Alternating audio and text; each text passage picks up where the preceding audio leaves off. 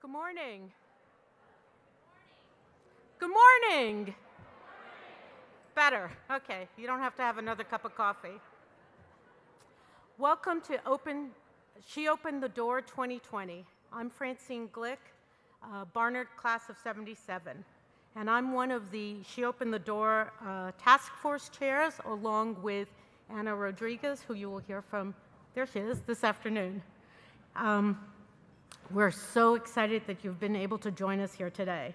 We're pleased to be continuing the tradition we established with the first She Opened the Door event in 2018, and are excited that this year's event falls on the 100th anniversary of the ratification of the 19th Amendment, which granted women the right to vote.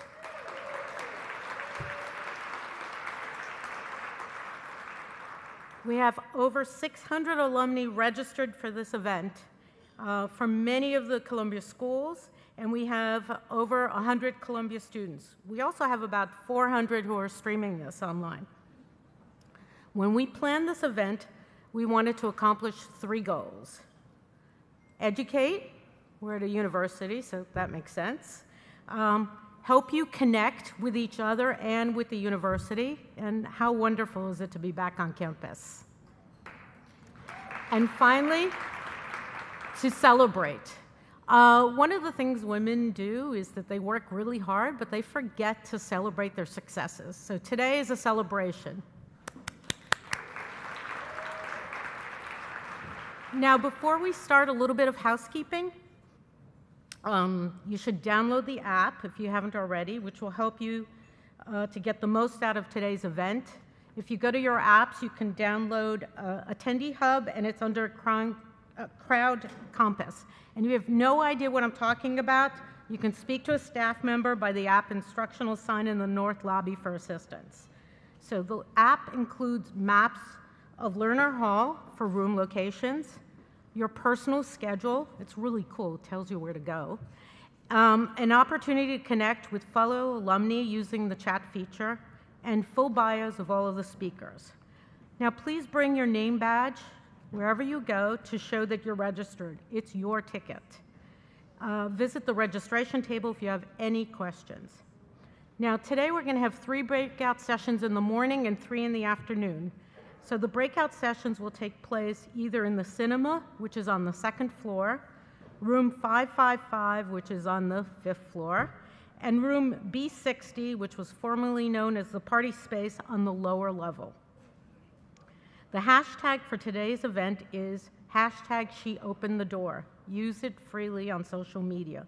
We encourage you to share photos and takeaways from the event on social. If you use the hashtag, you may even see your picture on the big screen at the closing celebration. All right, enough housekeeping. So this year, for the first time, you have a chance to honor someone who opened the door for you, personally or professionally, by making a gift in their name to a Columbia school, program, or cause that matters to you. You can learn more about this exciting Who Opened the Door for You fundraising initiative at the table in North Lobby, as well as at openthedoor.columbia.edu. More information can also be found on that wonderful app. Now, when we were planning this event, we wanted to give everyone a historical base from where to start. And who else to help us do that but Erika Kitzmiller. Erika is a professor of education at Barnard College, where she teaches courses on inequality, education, and public policy. Her scholarship focuses on historical and contemporary policies and practices that contribute to inequality today. This morning, she will share a fascinating look at women's history over the past 100 years. It's my pleasure to welcome Erika. Where is she? There you are. I'm right here. Thank you. Perfect. Thank you. Good morning. I first want to thank the She Opened the Door Program Organizing Committee, especially Linda Greenberg, for inviting me to speak to you today. But more importantly, I want to thank them for assembling such a diverse and engaging group of Columbia alumni and current students. It is such a gift to have time for us to come together to reflect, connect, and develop, and I'm honored to be here with you this morning. As a historian of inequality in education, the committee invited me to speak about the history of the ratification of the 19th Amendment, an amendment introduced in 1919 and ratified 100 years ago in 1920. It is a story that involves women like the suffragettes from San Francisco and New Jersey in this photograph, from diverse backgrounds, perspectives, and places. And it is a project that I will argue remains unfinished still today. On May 21st, 1919, U.S. Representative James R. Mann, an Illinois Republican and suffrage committee chairman, proposed a resolution shown here in this photograph stating that, quote, "The rights of citizens of the United States to vote shall not be denied or abridged by the United States or by any state on account of sex." The resolution passed the House later that afternoon, but took another year for the states to officially ratify it. On November 2nd, 1920, more than 8 million American women cast their ballots, many for the first time. It was the single biggest expansion of the franchise in the nation's history. The two women most closely associated with the campaign for women's suffrage, Elizabeth Cady Stanton and Susan B. Anthony, never had the opportunity to see this moment come to fruition. Cady Stanton died in 1902. Anthony, her personal and political partner for more than 50 years, died 4 years later in 1906. When we refer to the 19th Amendment as giving the women the right to vote, we miss several things. First, by centering the story of women's suffrage around the 19th Amendment, we forget that thousands of women voted before the passage of this important milestone. As some of you may already know, states controlled and still control who can and cannot vote in general elections. New Jersey's first constitution, passed in 1776, gave voting rights to, quote, "all inhabitants of this colony of full age who are worth 50 pounds and have resided within the county for 12 months. In 1790, state legislators added the words, quote, "every voter shall openly and in full view deliver his or her ballot," to clarify that both men and women could vote. In 1807, New Jersey legislators changed the Constitution and formally restricted voting to white male citizens. Moreover, even though most of the formal organized activities that make our way into our high school textbooks took place in the East, women in the West were actually the first ones to once again earn the right to exercise the franchise in the 19th century. In 1869, Wyoming legislators approved an amendment, shown here in this photograph, that gave women access to the ballot and the right to hold public office. On September 6, 1869, Esther Hobart Morris became the first woman to hold public office in the United States. On February 17, 1870, Morris was appointed as a Justice of the Peace in South Pass City, Wyoming. Being the first woman, even in sparsely populated Wyoming, mattered. However, women's rights did not necessarily motivate these changes. William Bright, the lawmaker who introduced Wyoming's first female suffrage bill, advocated for women's suffrage to counter the newfound freedom and power that Black men finally enjoyed under the 15th Amendment. Other legislators supported the bill to attract women to provide the territory's majority male population with newcomers who might ultimately become their future wives. In 1900, 3 states, Wyoming, Utah, and Colorado, had already passed legislation that gave women the right to vote. By 1918, most of the Western states had already passed legislation that made it possible for some, but not all, women to vote. The racism that plagued the expansion of the franchise in the West tainted the women's suffrage movement from the onset. White suffrage leaders, including Anthony and Stanton, publicly opposed the passage of the 15th Amendment, which gave Black men the right to vote. The suffragists argued that white women should come first. When suffragists marched in Washington, D.C., white suffrage leaders insisted on 2 groups. White women marched in the front of the parade, and Black women, shown here in this photograph, marched in the back of the parade. These women included noted journalist Ida B. Wells. White women, like those in this photograph, vocally opposed suffrage because they opposed giving Black women the right to vote. Even after the passage of the 19th Amendment, many women were still barred from voting. The 19th Amendment did not confer the right to vote. It simply says that you cannot be barred on the basis of sex. This is a very important distinction. It was still perfectly constitutional to retain measures to limit access to the ballot. Literacy tests and polling taxes, like the one shown in this photograph, barred thousands of Black men and women from voting, even though they had citizenship. Black women appealed to white suffragists to help them fight for their constitutional right, but white suffragists often refused to support them. In an era of massive voter suppression, one could easily argue that Black Americans are still fighting for their voting rights today. Citizenship regulations also determine who is eligible to vote. Native Americans did not receive the right to vote until the federal government granted them full citizenship rights in 1947. In 1952, Asian Americans were brought into citizenship and voting. And of course, the Civil Rights Act expanded voting protections, particularly for African Americans. Beyond these critical dates, women of diverse racial, ethnic, and religious backgrounds urged suffrage leaders to expand the concerns that they had about women's rights beyond the ballot box. They did so because many of these women were not eligible to vote when the 19th Amendment passed, or because they viewed the ballot as one of simply many tools for social justice. While bourgeoisie suffragettes campaigned for women's suffrage, thousands of American women secured positions where they worked long hours, sometimes more than 16 hours a day, in poorly ventilated, dim coal factories. If any of the workers complained, the foreman reminded them that there was always another person, usually an immigrant who had just arrived from Europe, desperate for a job, waiting to take their place. Women and children made up the majority of workers in the garment industry. Spurred by their own experiences in the factory and the political convictions of equity that had brought them to America, women led the charge for change. Standing less than 4 feet 9 inches tall with blazing red hair, Rose Schneiderman, a Polish Jewish immigrant, entered the workforce as a lining stitcher in a cap factory located near her family's home on the Lower East Side here in New York City. Frustrated with her working conditions, she began organizing the women in her factory and gained wide recognition for her work in the 1905 citywide capmakers strike. She eventually became involved with the New York Women's Trade Union League, shown here in this photograph, which was an organization that lent moral and financial support to the organizing efforts of women workers. Schneiderman became the vice president of the League's New York branch in 1908, and with the support of a wealthy supporter, left the factory to organize workers full-time. Schneiderman is perhaps best known for her remark that, quote, "The woman needs bread, but she needs roses too." For her, workers needed basic human rights to sustain themselves, such as bread, but they also needed roses, things like good schools, access to recreation, and professional networks for women to advance themselves economically, politically, and socially. Like Schneiderman, Clara Lemlich found work in a garment factory on the Lower East Side. Angered by the working conditions and the long hours, Lemlich began organizing her fellow workers under the auspices of the International Ladies Garment Workers Union.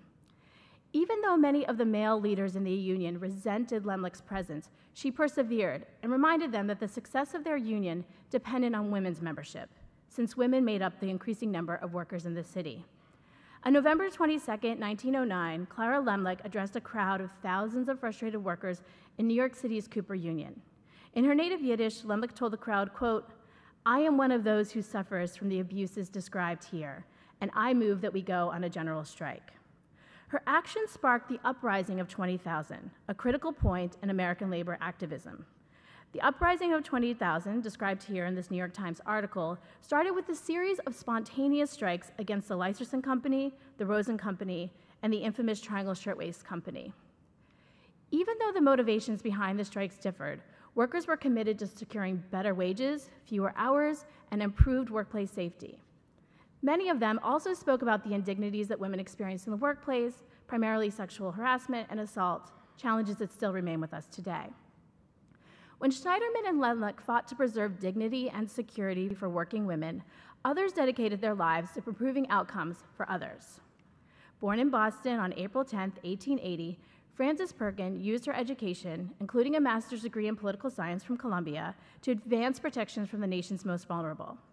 As an official in New York State government, Perkins led the campaign to increase minimum wage, introduce unemployment benefits, and reduce working hours for female laborers. Perkins served as the first woman to hold a cabinet position in the federal government and used her influence as FDR's Secretary of Labor to build his New Deal agenda. Trained as a photographer at Columbia University, Dorothea Lange used her camera to document the challenges associated with poverty during the Great Depression. Perhaps her most famous photograph, Migrant Mother, shown here, which still hangs in the Library of Congress. Years later, the U.S. War Relocation Authority hired Dorothea Lange to document the relocation of Japanese Americans during World War II. Even though she vehemently opposed these policies and processes, Lange accepted the position, and because of her work, we have thousands of photographs, like the one shown in this slide, documenting these atrocities and injustices. While women of color had always used their voices to challenge injustice, in the 1960s and 1970s, they organized to end voter suppression, particularly in the South. Ella Baker played a critical, if often overlooked, and I would say overshadowed role in Black civil rights organizations, including the NAACP and the Student Nonviolent Coordinating Committee. She was committed to economic justice for all people and once said, quote, "People cannot be free until there's enough work in this land to give everyone a job," end quote. Building on the work of Ella Baker and other civil rights activists, women continued their fight for equality. Women have always worked, and they have always worked for lower wages. In 1961, the Kennedy administration appointed labor activist Esther Peterson, shown here in this photograph, to lead the Women's Bureau in the Department of Labor. This bureau was responsible for administering gender issue labor laws. Esther convinced Kennedy to establish a presidential commission on the status of women to develop recommendations for achieving equality. She gathered data, built coalitions, and won over opponents in a successful campaign to bring an Equal Pay Act before Congress. In February 1963, Esther Peterson submitted a draft of an Equal Pay Act to Congress on behalf of the Kennedy administration. After a long and contentious debate, the House and Senate passed a watered-down version of the bill on June 10, 1963. According to President Kennedy, the Equal Pay Act of 1963 was only, quote, "a first step, and much remains to be done to achieve full equality of economic opportunity," end quote. Women understood this. We still do. Women and their allies took to the streets to protest unequal pay, limited growth, and the burden of care inside the home. Pauli Murray worked with Peterson on the Presidential Commission, and then with future Supreme Court Justice Ruth Bader Ginsburg on several cases to end discrimination based on sex. Black Power activists, like those shown in this photograph, advanced women's causes and introduced the school breakfast program, which now receives federal support. LGBTQ activists such as Sylvia Rivera and Marsha P. Johnson, shown in this slide, and disability activists, including those in this photograph, wrote petitions, staged protests, and conducted sit-ins to fight for recognition and visibility in the public sphere and for rights under the law. Our lives rest on the legacy of what these individuals have done. We have indeed inherited a better world because of their work. And yet we all know that there is still much work to be done, 100 years after the passage of the 19th Amendment. In the past few years, we have witnessed a movement to limit suffrage, particularly among people of color in the United States. In 2000, a federal court ruled that citizens in US territories, including those in Puerto Rico, cannot vote. And in 2013, Shelby County v. Holder gutted voting protections from the 19th Civil Rights Act, which many has argued has made it more difficult for voters of color to vote in this country. At the same time, we have seen a proliferation of movements led by women of all ages and backgrounds to end voter suppression, sexual assault and harassment in the workplace, to end police violence, to address the global climate crisis. We have seen women run for office in unprecedented numbers and win. This all matters. And as you sit here listening and learning from the speakers, panels, and most importantly from one another, I'd urge you to use this time to consider what you might do to advance economic equity and justice for women globally. We are right to celebrate the gains that women around the globe have fought for and won, but we still need to think about the work that remains to be done and what part we can play in that struggle as we continue to fight for a more just and equitable world. Thank you.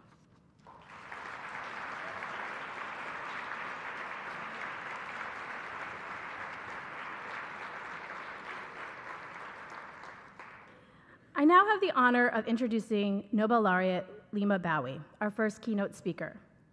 Leymah is a Liberian peace activist, social worker, and women's rights advocate.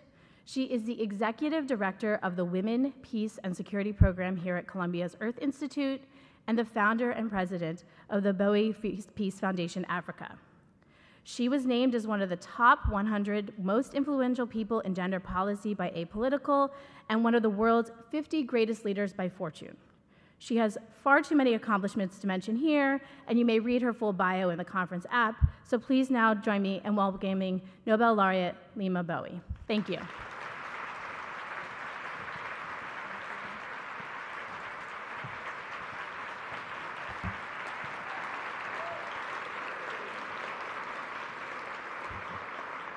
Thank you.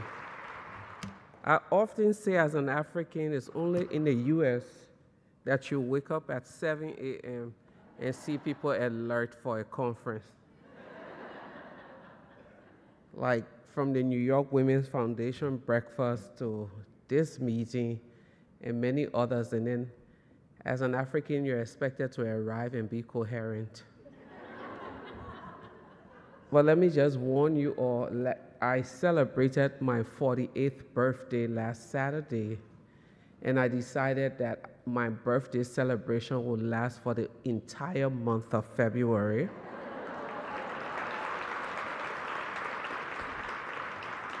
And so yesterday I had something I called a food festival in my tiny apartment here in New York, and there were Africans who came from like 8 in the morning and refused to go home.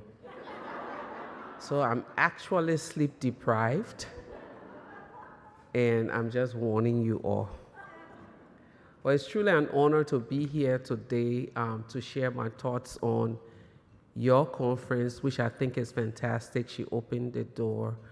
Michaela, my co-director, associate director of the Columbia our Women, Peace and Security program at the Earth Institute is here. I'm also here with the last of my 5 daughters, and she's number 7 of the 8 children.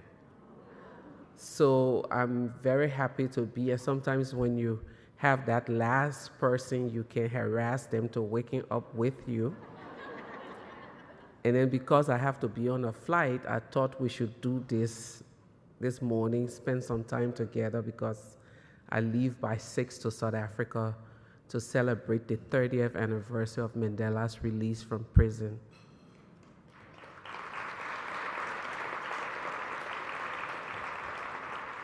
So down to the business why you invited me.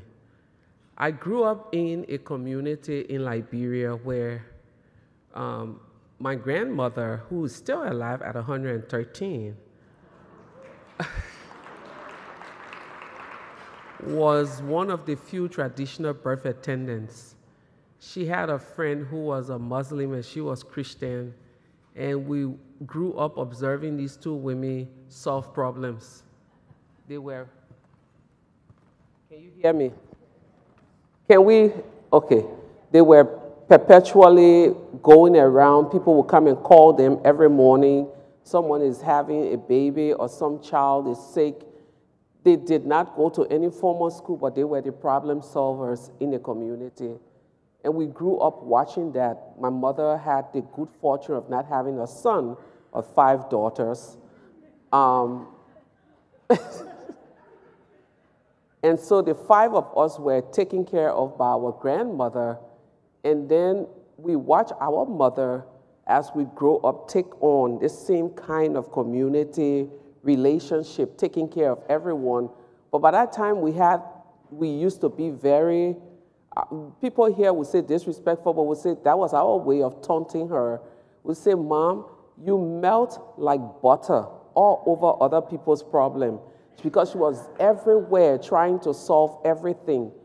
And then as I grew up and my siblings grew up, we realized that this is not just anyone melting like butter, but if you grew up with a sense of community, there is no way you sit and allow problems to happen without jumping in. So we are the kind of people who have this, in this world, the social dysfunction of running to help women with their babies.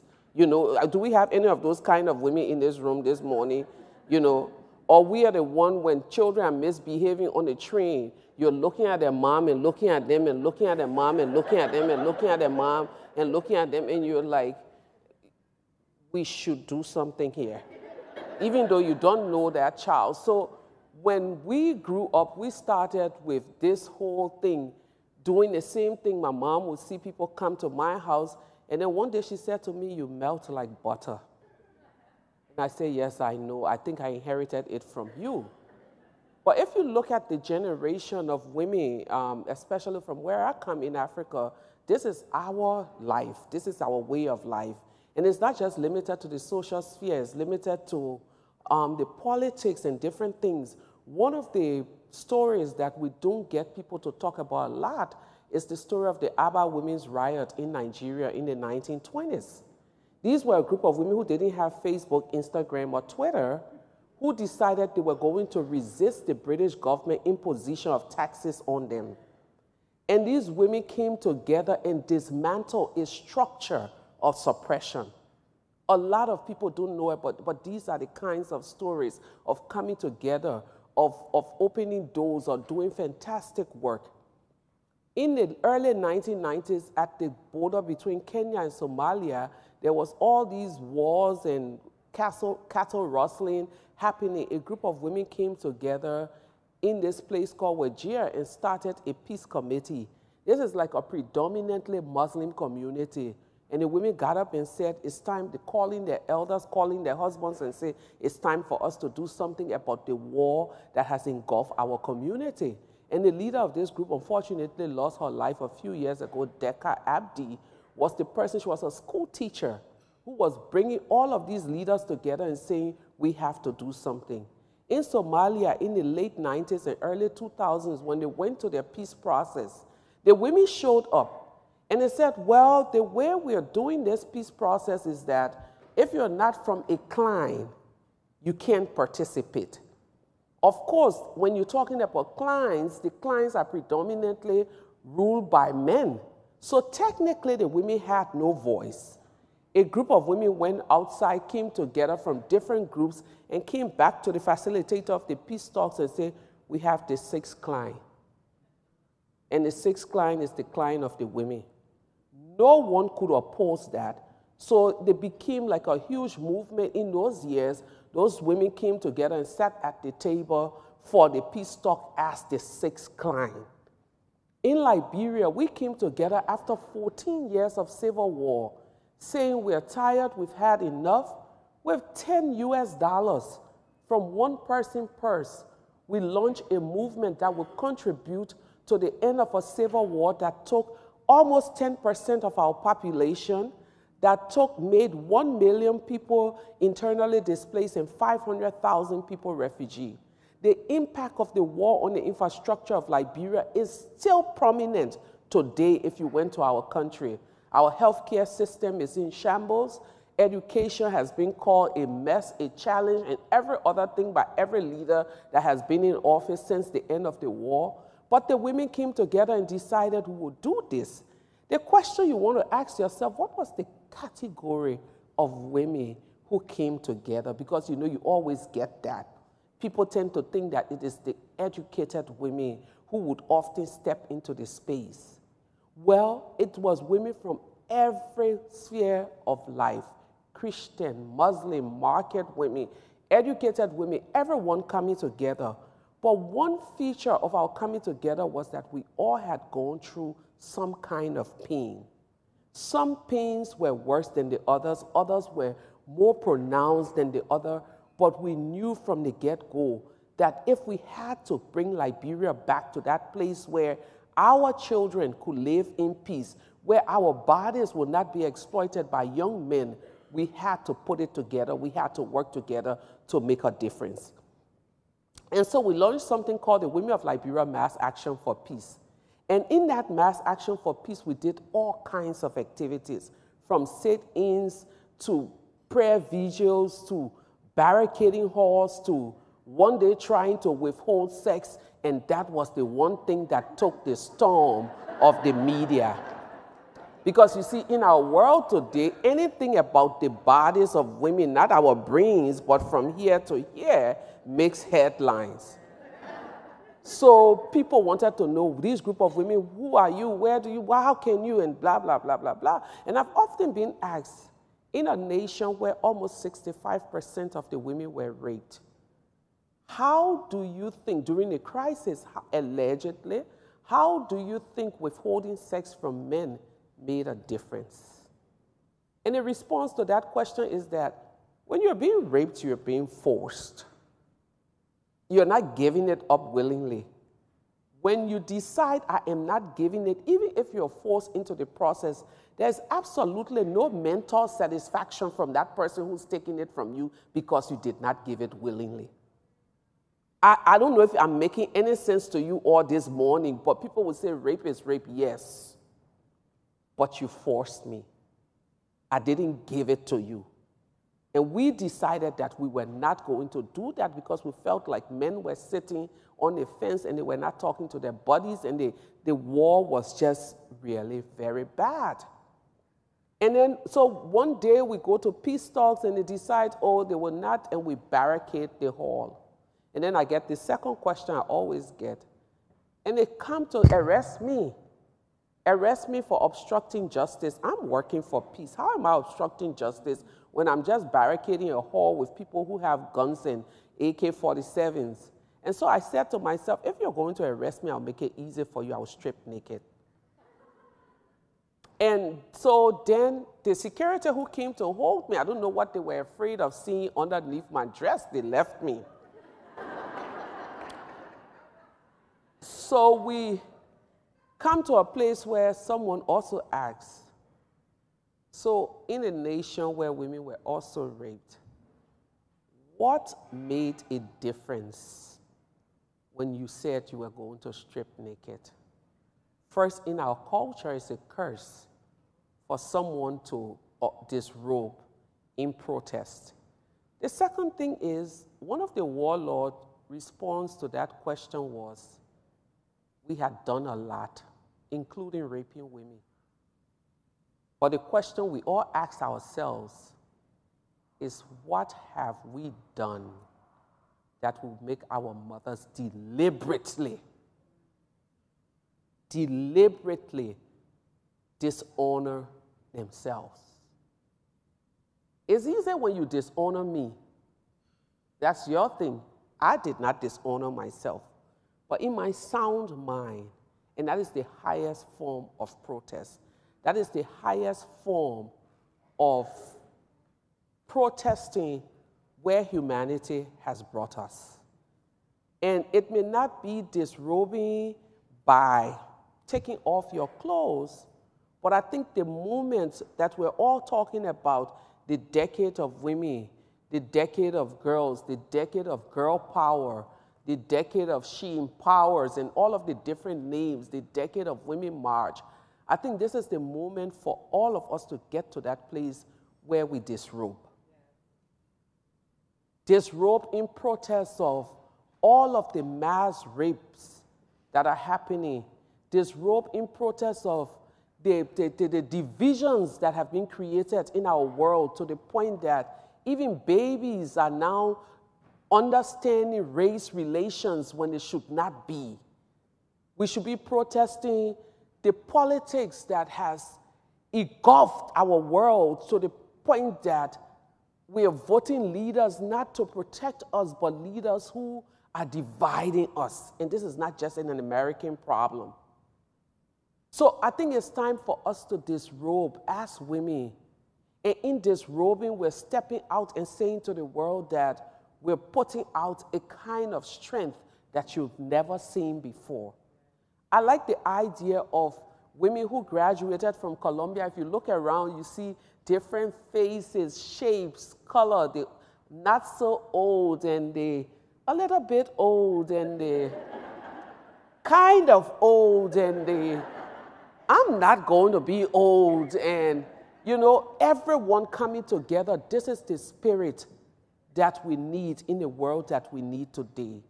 We can stand up and talk about women's empowerment, girls' power, girls' rights, but until it is done collectively, like the Somalian women coming together and saying, yes, even though you are the fifth wife of an imam, and I'm the second wife of a teacher, and you're the third wife of someone else, but we make up a clan, and we're stepping out to those leaders of our communities to say, this is the sixth clan. And those women in Kenya are coming together and saying to the imams and everyone else, you know what? We know something, and you are going to listen to us. Our world is calling us to a place where we need to step out. We need to, and so people, the next question they will ask you is, how do I do that? Even if it means sitting in your house and writing poems to inspire someone, that's something to do. I walk around New York, sometimes with a smile on my face and say, whoever will catch it will catch it. Because there's so many angry people walking around that sometimes the anger is just like a disease. You know, so sometimes I'm just smiling. One day I was in the store and this woman looked at me and said, I just want to come and wipe that effing smile off your face. And I still smiled.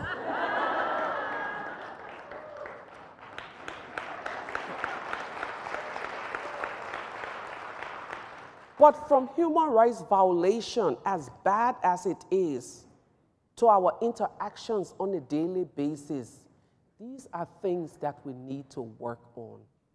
How do we give a world to my 10-year-old and some grandchildren and babies unborn if we have all this negativity happening? One of the ways women have been described that I like, a group of women in Uganda once said, we are nurturers of our societies and sustainers of peace. And that is what we are. And so when there is this call that it's time for us to disrobe, we're not disrobing to dishonor ourselves. We are disrobing to solidify our role as nurturers of societies and sustainers of peace. Over the last few years, since winning the Nobel Peace Prize, I traveled from north to south. As a matter of fact, Wednesday I came off a 14-hour flight from Abu Dhabi. And then I entered my house and there was no food. And then the reality of, okay, in this space, you're not a Nobel laureate, you're just mommy. Then I had to cook. And then I had an interview, and the people came to do their podcast interview, and I'm wearing this boo-boo. If you're African in this room, you know it's very shapeless and has no form. And then I have something on my head, and sometimes I take my underwear and make it for nightcap, so I'm wondering whether it's one of those days that... And then we go to do the podcast, and afterwards I have to do all of the things, but the beauty of the journey that I find myself in is that in little spaces and big spaces, you have women doing great things to bring their community closer back to what I like to describe as our collective humanity. Women coming together and saying, we're going to change this. I was recently in Cameroon, where they've been fighting for the last 3 years, and no one wants to recognize that there's an active war happening in that country. And they have a group of women who have come together, and so where they're fighting the war, there's no school. So children have not been going to school for 3 years, and those educators who defy people and say, we'll send our children to school, they either get amputated or shot at. So it's such a horrible thing, but it will be different. You won't read it in New York Times or HuffPost or the Daily whatever, because it's just that place. But in that place, there are a group of women who decided we're going to start something called the Day of Lamentation. It's the day we cry. It's the day we disrobe. To everyone to say, this is how far you've destroyed our community. So they actually go to the warring groups and negotiate with them and say, can you put your guns down today? And to the government and say, can you not send your soldiers out? We're taking over the streets. Because this is the day that we step in to mourn the tragedy of our babies dying, our daughters being raped, we being defiled. This is the time that we do that. People ask me, don't you get depressed? Don't you get sick? Don't you get upset when you see these things? No, I don't. I get angry, but anger is that fuel that pushes me into going. If all of you, and I'm not talking about the angry that will say, I want to smack that effing smile off your face. No. The anger at the state of our humanity to the point that it moves you to action. Not the one that you just sit in, but in 2000, when you all had the elections here after Obama left office and Trump became, when the women came out to march, that was disrobing with the different slogans.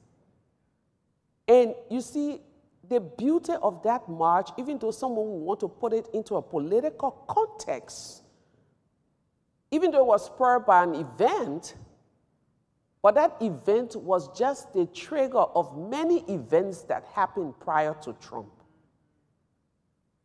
It had nothing to do with him. If anyone in this room think, okay, I went there because of Trump, maybe it's just you. But from my perspective as an African and as an activist who have traveled this country, that bearing of souls should have happened years ago. I go to places where I get questions. And sometimes I say, please, I don't want to answer it in this way because I don't want them to revoke my visa.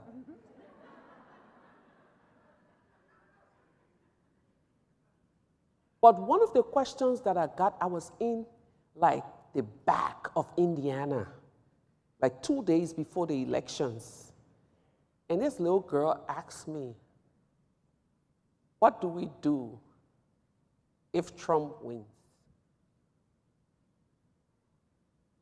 And I said, I can't tell you what to do, but what I can definitely tell you is to ask yourself, how do we hold our society together if Trump wins? How do we continue to teach our children as mothers that we have a collective humanity? Republicans, Democrats, white, black, influential, non-influential, Christian, Muslim, hip, not so hip, slim, fat, gym going, home staying, eating all day like myself. That we all have one thing in common. Not only do we inhabit this space called the U.S., but if you cut that sister and this sister, what comes out is red blood. And because of that collective humanity, we are bound or binded together. We are bound together to keep our communities going. Someone would say, isn't that a lot of pressure? So what about the men? If you want to tweet sustainers of society and nurturers of peace, if you want to claim that title, then there should be no question about what about the men. And the reason why I'm spending my time on the relationship here is because I've been privileged to be in spaces in this country that some of you have been privileged to go into. But when you sit with young people, there is a feeling of being lost because the divisions is taking a toll. A toll on young people trying to understand, who are we? And it's just not an America's problem. Everywhere. And everywhere, the rhetorics from every side of the aisle is let's divide even further. And the response to that rhetoric, or those rhetorics, is for all of us to disrobe and resist the divisions of our nation and our people. So in 2012, after I won the prize, I went to Cape Town, and I met a professor from here, Peter Coleman. We started talking. He said, what, yes, you've won the prize. What other, you see, it's easier to win the prize when you're 69 or 79 or 89. Then you can say, this caps off my career. I can retire in peace and retire my jersey. But when you're 39, people come back to you and say, what next? So it's like winning the prize is one chapter, and there's a second chapter that you have to follow. And one of the things that often troubled me was how in academia, there was this serious disconnect with activism. So professors go into the fields and they interview people like myself. And they come back and write big books.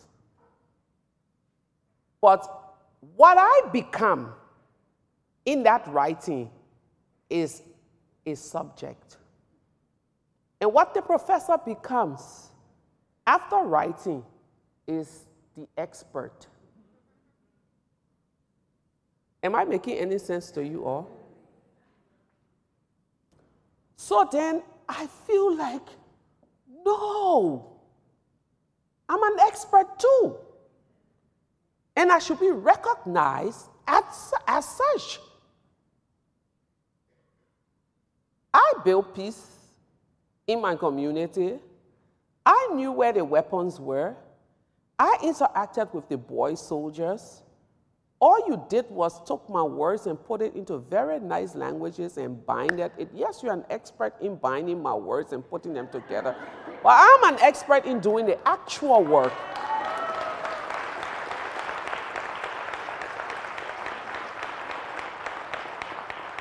So I said, I want to start a program. And it took us 5 years to research and do this and do that. And 3 years ago, the WPS program was born at the Earth Institute. And since we started this program, I've seen and heard firsthand how these women interacting with interns, grad students, and undergrad students is making a huge difference. But one of the goals of doing that program is to really shift the entire conversation of peace and security that leaves even those of us who call ourselves the experts out of the discourse. Because the whole concept of peace and security is militarism. So if you decide to disrobe because you've been dishonored, and there's a conversation about why women are suffering, why they're disrobing, you do not become someone who's competent enough to have to be a part of that conversation, because they position the entire conversation in a way that is about men with guns. Am I making any sense? Am I losing people here? Tell me if I am, because... So our intentions was to say, when your sons are killed, that's peace and security. Housing, lack of housing, is peace and security. Rape. So it was about changing the whole narrative around peace and security that is so focused on guns and men, and bringing in our human security needs. The need for freedom of speech, the need for rights. And if you look around the whole concept of human security need, who are those individuals that are impacted the most on the lack of? Women. So that's the first thing we decided to do. The second thing I talked about earlier was positioning these women as experts and not subjects. And the third thing was having literatures. Because everything you see in the in the field are folklores, stories by the fireside. And then people ask you, did it really happen? Yes, they did. Maybe you get someone called and Abby Disney come and do a film, and then everyone, oh, that really happened. But in the world that we live in, especially in this country, if it didn't show up in New York Times, LA Times, Washington Post, then it did not happen. And so what we're trying to do is to bring that kind of thing together. But the most important thing is to bridge the gap that has been created amongst us on the basis of titles and all of the different things. You see, sisters, if we must bear our soul in this robe, we have to do it in unison. We cannot bear our souls in this robe at the state of our world when in this room there is a huge gap. And so we're trying with that program to bring activists with sisters in academia to say, let's sit down and find a common ground so that when we decide to disrobe, it can be super. So this year, we just came back from Nairobi, where we had our second cohort of women. So we brought a group from Lesotho. They do sexual rights. And then we brought women from the Boko Haram area of Nigeria. So, of course, the basic stereotype is that you can't put these hardcore Muslim women in a room with gay girls. There's going to be fire. After 4 days of interacting, the girl from Lesotho stood up and said, "This is the first time I've been in a room with people from different religious groups where they've treated me like human. This is the first time that I did not have to try to apologize for my sexuality. This is the first time that my humanity was not linked to my sexuality, even though they are the same, but people did not interact with me on the basis of." And this is where we need to come. Because we can talk about climate justice and all of the different things that are impacting our world and the need to empower women with money and all of these different things.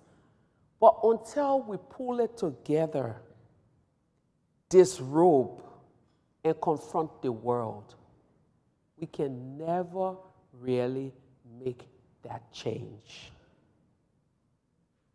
Because the change that our world requires me looping arms with you, and you looping arms with her, and she looping arms with the other, and the other, and the other, and the other, and then we stand up with our feet firmly planted on the ground, and together shout, "Never again."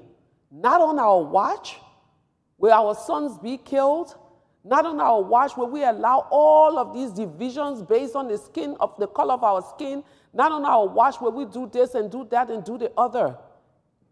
Because you see, for us in Liberia, until we understood that concept, we could not see peace. When we came into that room to have a discussion about disrobing, we knew very well from the get-go that we could only disrobe if we came together. And the first question we asked ourselves, does the bullet know a Christian from a Muslim? Can a bullet pick and choose? When a Muslim woman lost her son or daughter, the pain that she feels here, is it different from the pain that the Christian woman will feel when she also loses a child? And the answer in that moment was a resounding no.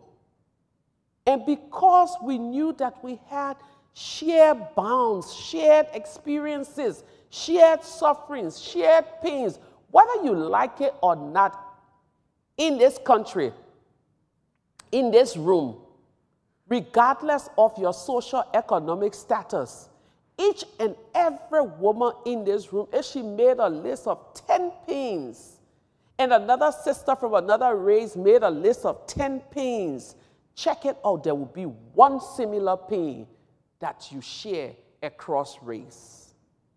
And that, for me, is what should bind us rather than divide us. For us to open doors, walk in, and not have it slammed behind us so that the next person coming cannot come in, we must pull it together. This morning, let us disrobe, not because we want to show our bodies, but we're disrobing because we share similar humanity. And because of our collective humanity, the world is crying out to us, come together and save me. Thank you.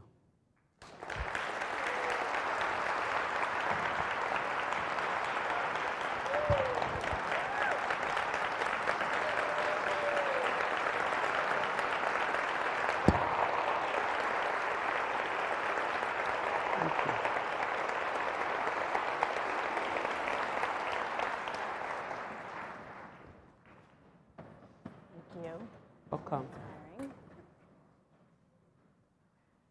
So now we're going to be taking questions and answers from this inspiring talk. If you have a question, please just find a mic. They're stationed at different places. You can see people. And before you ask your question, please state your full name and school.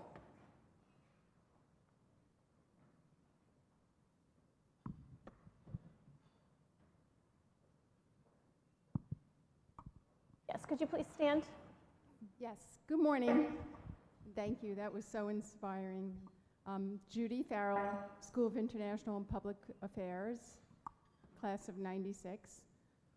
My question is, I'm smiling, but in 2016, the morning after the election, I was not smiling in the United States. And I guess the question I have for you is, what startled me the most was how many women voted for the other candidate when there was the first female candidate on the presidential ticket. And it cut across socioeconomic, education, race. I mean, just, you know, there were that stunned me, the number of women that did not support that candidate. So did you have any observations or feelings about that? Yeah, I think one of the things we need to understand is that it has nothing to do with someone wanting to be bad. We've been socialized to check ourselves more than we've been socialized to check men. When we are women stepping into the public sphere, growing up as a girl, you know that around the table conversation, what the hell is she thinking? That is not supposed to be. It's for men. The generation of women in this room and the generation of women who did not vote for Hillary are the generation of women who were socialized to believe that she should sit down. Her husband has been president before. What the hell is she looking for? When we are looking at leaders, no one is looking at, say, President Trump or President Weah in Liberia. No one is asking about how many girlfriends or women they've slept with. Once a woman steps into that sphere and says she wants to be, we will do analysis from her nail polish up to her hair. And if it doesn't align with the way we think or have been socialized to believe a leader should look, it's a turn off. No, you barely ever find people looking beyond the personal feelings of a woman wanting to run for office to her level of competency. It's always the personal first and every other thing later. And so I feel like that moment, because I'm an internal optimist, whilst other people were crying and mourning, I happened to be in New York. I had something to do, and every one of my feminist sisters from the Gloria Steinem to Abby Disney said, you don't want to miss the celebration. And I said, okay, I'll stay one more day.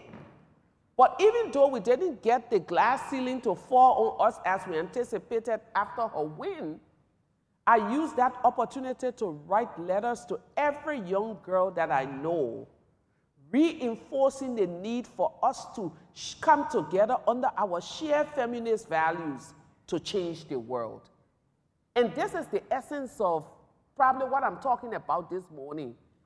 It doesn't only mean that we should vote for this person, but how are we supporting other women in their quest for even transforming communities and doing different things and doing the other thing? It is that spirit that if we generate can lead us into electing that first woman. In Liberia, I was never a fan of President Sirleaf. But when it got to the place where it was President Sirleaf and George Weah in 2005, we told ourselves, let's take this chance. This is the moment. If we don't do it now, we will never see it. So we started mobilizing for her on the basis of our common humanity as women. And we were able to break history by electing Africa's first female president. It had nothing to do with her intellectual ability. I'm being very honest here. No one was looking at, she's a Harvard grad, she worked with the World Bank. It came to the place where it was a woman and a man, and we're taking this woman for this moment because we've worked hard for peace. This is the icing on our cake. We'll vote for her. And that's what we did. Until we get to that place where we stop looking at her hair color, the way she smiles, the way, and look at what binds us together. And then second, what she's able to produce. Please, we will continue to say we almost. And I think there's this song that Brandy made that says almost doesn't count. Next question. Over here.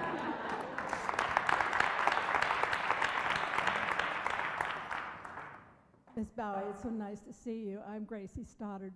I'm a graduate of the Columbia School of Social Work, and I've met you before some years ago because I serve a foundation, the African Dream Academy Foundation in Monrovia.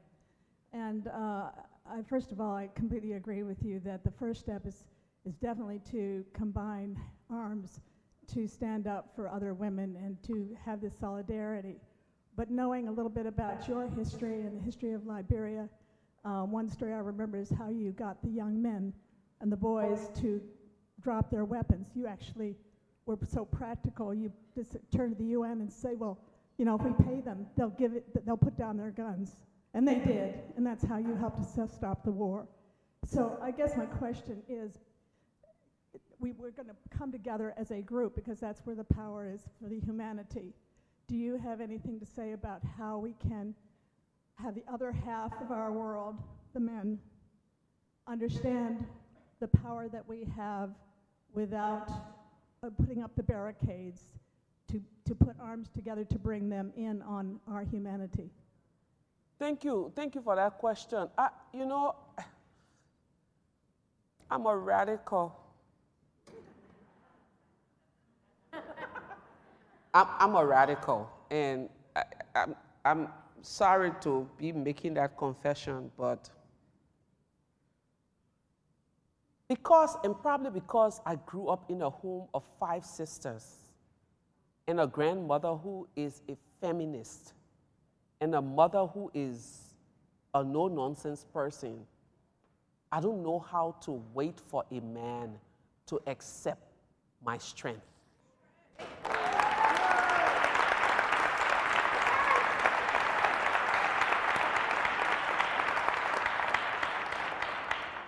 I go to meetings and I know that if a man, an educated man, was walking in that room, he will fix his jacket and come in with everything that he has. So when I'm walking in that room, whether it's my hair tie, I tie it in a way that I'm going to intimidate some brothers.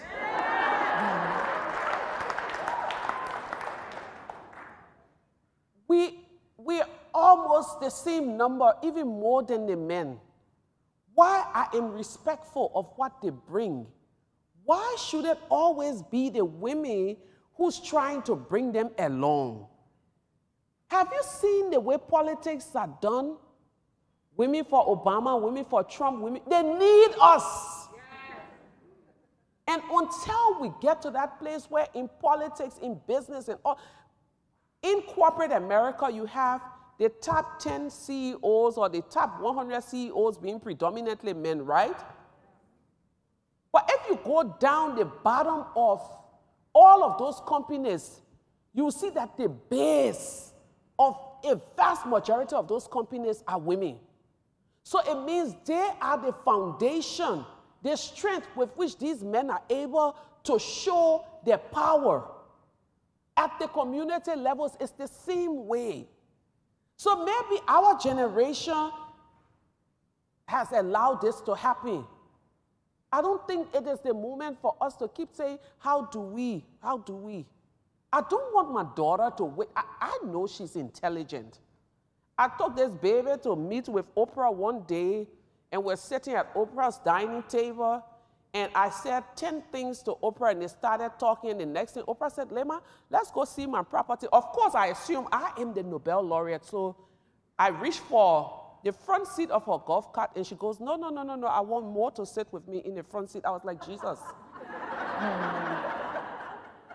In 1 hour, I became the tag along, and she became the guest. Before we left, she pulled me aside and said, this girl is so smart. She is so sharp. Please, please, please, whatever it is you've done, don't stop, because she will be a force of nature. Should I now say, okay, as you are moving forward and there's this brother standing in front of you, you have to say, sir, please let me pass? No. Baby girl, walk past him. If your breeze can knock him out, knock him out. And someone will say, well, for the way the real world works, it's not, maybe you are living in a fantasy world, but ask every woman in this room who has done great things. She didn't wait for anyone to give it to her. She wasn't apologetic about her success. I've taught courses and classes in many of the universities in this country.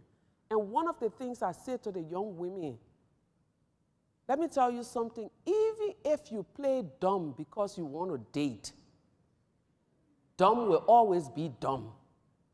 Because your dumb will be too smart for that boy. So if you are strong and you try to be weak, even in your weakness, you'll still be strong. In Liberia, during the peace process, we used to, first time we saw the warlords, we knelt down. Sir, please, give us peace. And there's one man was like, as we're kneeling there, okay, I like the way you all are kneeling. This is the position we'll take you all in and have babies by you. Hey, I stood up and said to the women, get up, get up, get up, get up, get up. We will no longer, and he said, oh, you people are not kneeling, we won't give you peace. I said, never will I kneel for idiots like you. And he was looking, I said, we will never kneel. We went back into the room and we said to the women, it's time for us to find our power. The Speaker of our parliament came one day and said, who is the person that brought these women out here? I want to see the person. I walked up to him and said, I'm the one. Why? And I was in his face. Unfortunately for him, he was this tall. And then when the women knew that I had gotten so angry because I was ready to tear him up, some of them came and stood between us. I refuse, ma'am, to move in this space and tell my daughters and the girls that we should allow them to bring us along. It is in this attitude of allowing them to bring us along that we are the smartest. Yes, they are smart men. I don't want the men in this room to leave and tweet that they've seen the most arrogant African woman, even to have been called that. But trust me, for those who have daughters, you will know that these girls should not be waiting for anyone to give their place in society or give them places in society. If you believe in a higher power, for us, we say God or Jesus who created this world, he did not create it for it to be in this form. I was just in Saudi Arabia making a presentation on women's rights to some of the crown prince and princesses. And the one thing I asked them to do at the end of my presentation that I will ask all of us, cover your one eye and try to see the full picture of this room. It's not possible. You will miss some things on your left or on your right, depending on which eye you've covered. This is how our world is functioning with the absence of women in different spheres. We can't see the full picture with one gender dominating, and it's not about asking, can we? The sensible thing is to let go. One civil society leader told me the meaning of empowerment. And for us, the women in the room, this applies to us too. Say, for you to say, I have empowered someone, you must be able to give up some of your power.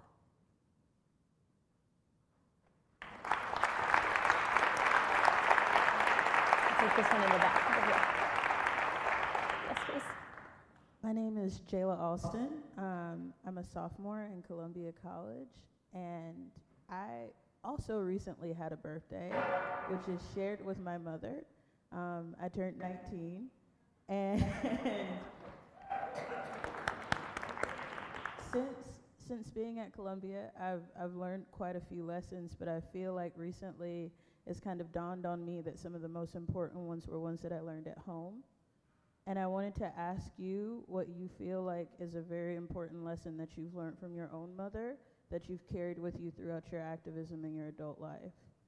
My grandmother, I would say, was a feminist. She taught us 101, is a feminist. We're 5 sisters, and we had 4 cousins who were all boys. And if you ever went to Ma in the day, because she used to look after us and say, oh, this person punched me, she would look at you and say, do you have a brother to go and fight for you? No, go back and fight for yourself.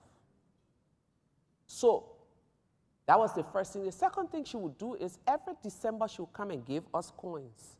It took a long hours, very slow growing up. It took a long time for me to catch up that the coins was for us to invest. So she would give coins, and the following December she would say, I gave you $1 last Christmas. What did you do with it? And my siblings would come, oh, I started making candy, and see what I got in my cash box. And I would have been the bum for the day. My friends would be walking behind me and fanning me, and I would have candy and Kool-Aid all through the day and be broke by the evening time. But by the time I was coming into my teenage years, I realized first that fight, go and fight for yourself. And the coins, what she was teaching us was the lesson of dominating our own space. That if you don't take control of your space, this is my space right now. And if she comes up here and say, move, and I have not learned to dominate this space, I'll probably just get up and she can manipulate me any way that the purpose for me being in this space would never be accomplished. So I feel like from go fight for yourself to economic empowerment, she was saying, I need you. And one word she often said, because rice is a staple in our country, she will always say, girls, if your husband bring the rice, be able to bring the charcoal to cook the rice. So that was my upbringing. That was the lessons that I heard, that you have to be a strong woman. You have to control your space. If you're lucky to have a husband, you have to be able to be his partner, not the person that he will be lording over, anything like that. So that was the lesson that I learned from that old lady. And my mother really is the same as my grandmother. And what we observed was my father had more education than my mother. But my father died without any property. Because everything they owned, she bought it. He used to say that his life was about eat, drink, send children to school, and when he died, he'll have no regrets. And she was about, I'm buying land, I'm building houses, I'm doing this, I'm doing that. So there is not a single deed or legal document for any property that my parents owned that you find my father's name on. He owned nothing. So it was that upbringing from her mother that she brought into her life, and we were fortunate to have that grandmother pass on that same kind of upbringing to us. And as a matter of fact, when you are able to learn as a child that you must dominate your space, you have a set values for your life that even if you go left or right and things go bad, you still find yourself coming out because those values have been implanted deep within you, and you will find it to get out of whatever life situation. So don't take what she said for granted, did for granted, because regardless of how many degrees you get from Columbia. When you step into the University of Life, those things at home, Columbia degree cannot help you with.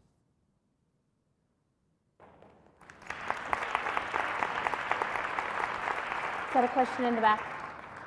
Oh, okay. One here. Hi, my name is Megan Marks, and I'm an SPS alum. My question for you, so in a world riddled by complexity and with the distractions, obligations of daily life, it can be very easy to feel disempowered and to think these problems are so much bigger than me. How can I personally have an impact? And I'm wondering, in a situation of armed conflict, where did you find that personal agency, and what ignited that fire to make you think, I actually have a voice and I'm the person who can make a difference? Well, one of the ways that I like to do this, I try to illustrate when I'm talking to young people about that question of the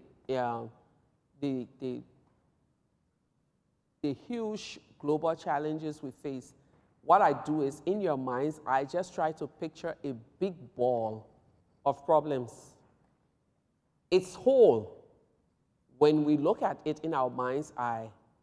And then you have all of us in this room surrounding that big ball of problem. And each of us have a chisel. And you are, if I may ask you, what is that thing that keeps you awake at night? What is your, yes? Work stress. So if you say, I'm going to put this into a context of the global problems we have, stress is a global problem. And because I'm impacted by it, I'm passionate about it, I want to work to end it.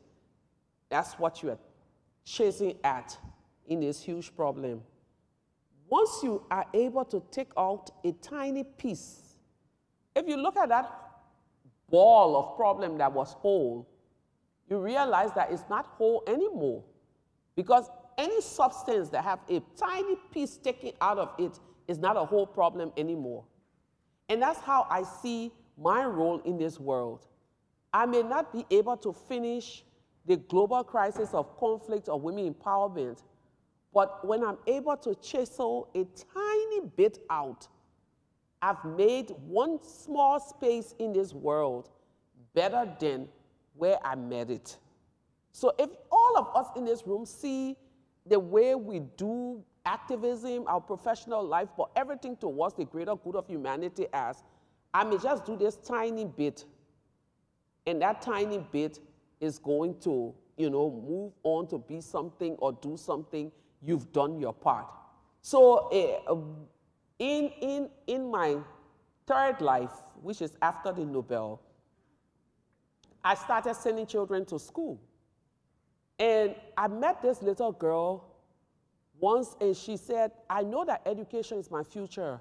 I know that I want to do this. I know that I want to do all of that, but my parents are poor, my father is a drunk, and blah, blah, blah, blah, blah. She went on.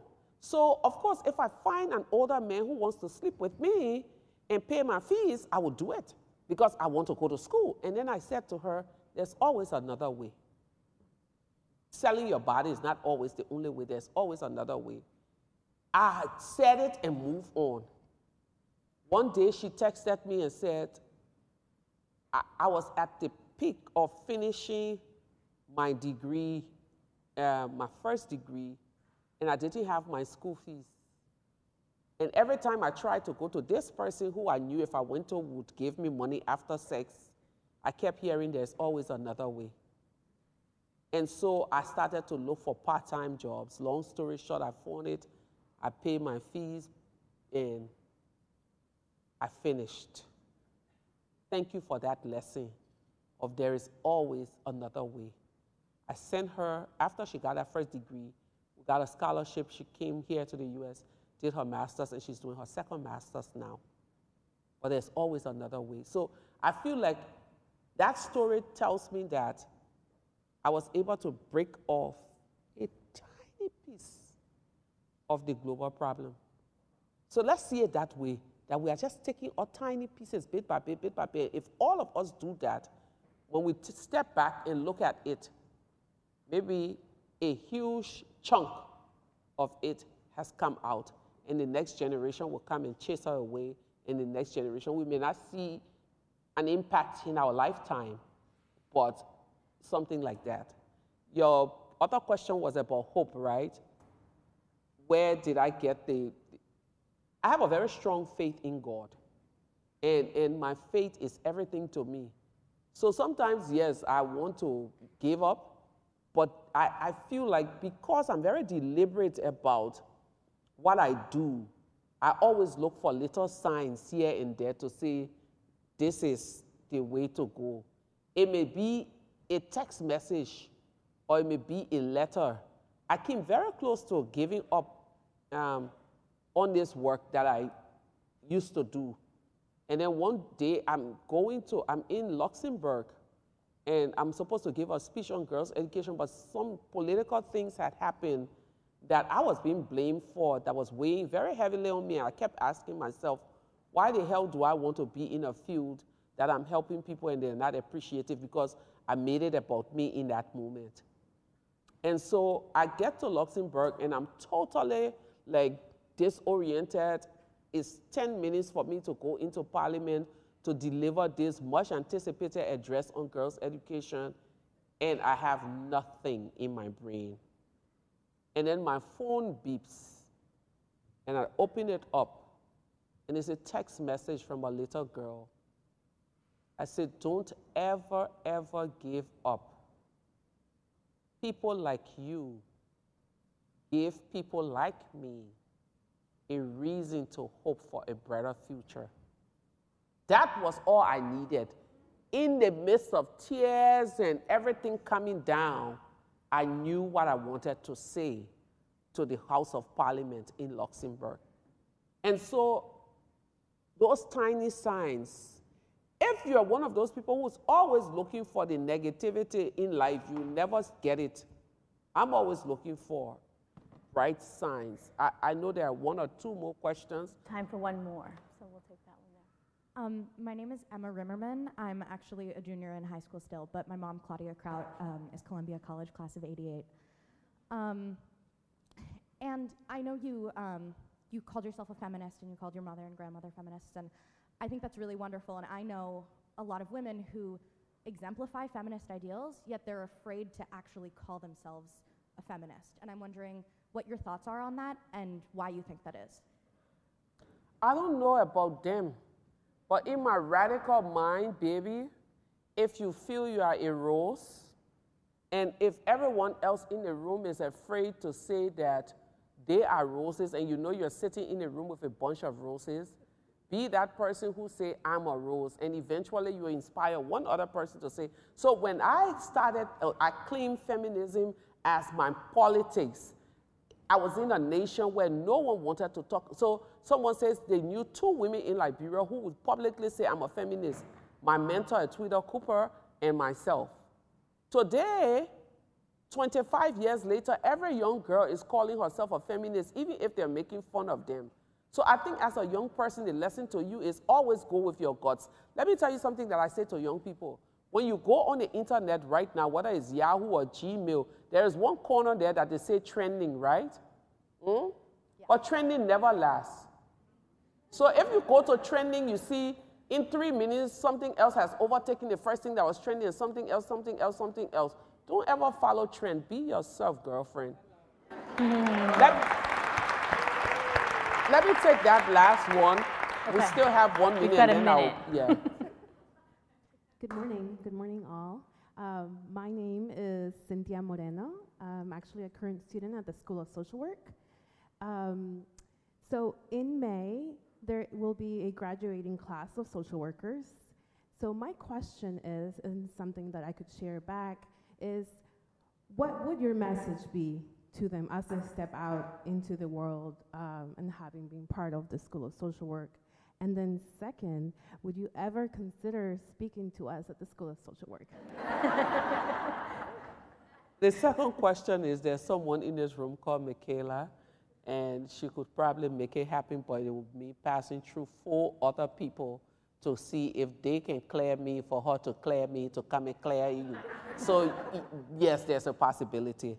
The question about leaving social work school, when I did social work, the first thing I knew as a social worker is that there are certain things in the field of social work that I could not do. And so as a social worker, always know your tolerance level. I know that orphanages are not my thing. Not because I hate children, but because of the way the institutions treat children. It's disempowering for me. So as a social worker, always look for that thing that refuels your energy and not the thing that takes energy away from you. Anything women's rights got me going. It's that anger that I carry, but the anger is the fuel that I need to do the work that I do. So please, as you go out and I see you're recording, share with your class, step into the world, even if there's going to be a lot of money the first day you walk in that room and you can't think and you can't walk and you can't feel and all you want to do is to sit down and cry, run, because you'll be so ineffective in that place. Find that place that gives you joy and happiness that every morning you walk into, you look forward to just interacting with people. That is my message to every social worker. Find your tolerance level.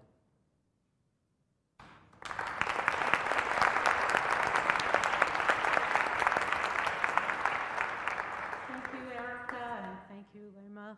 That was so inspiring, and I think I speak for everyone when I say you touched our brain, you touched our heart, and you touched our soul with everything you had to say today. Thank you. Thank you.